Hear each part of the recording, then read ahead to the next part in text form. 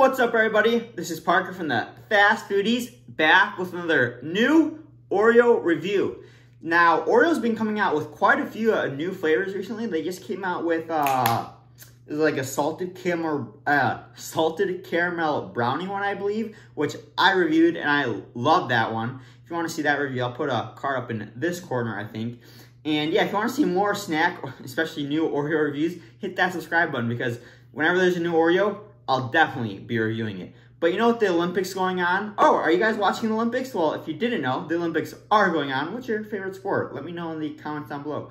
But I digress. Back to the review. With the Olympics going on, a bunch of companies are coming out with USA red, white, and blue themed snacks and items. There's some new red, white, and blue cereal, I think, coming out. And now we got these Oreos. So let's get into it. Let's see how they taste. This is the packaging. Now it's red, white, and blue layers of cream. And now the kicker is there's popping candy inside, like Pop Rocks. So let's see if they really pop though. Oh, some of them fell. Sadly, I don't think they are triple stuffed. I think the layers of cream are just a little bit thinner. Yeah, I wish they would have been triple stuffed. That would have been nice. I didn't get any blue in this one.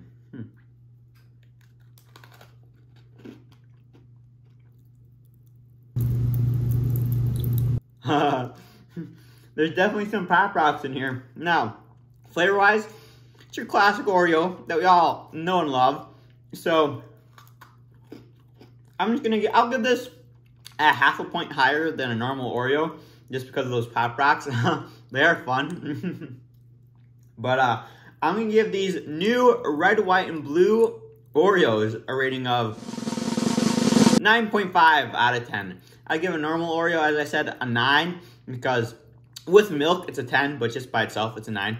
And then with the addition of Pop Rocks, 9.5. But let me know if you guys like these Pop Rocks and what you think of these Oreos. Thanks for watching. Please like, share, and subscribe. And if you want to hear more, check out Fast Foodies Podcast on Apple Podcasts and Spotify.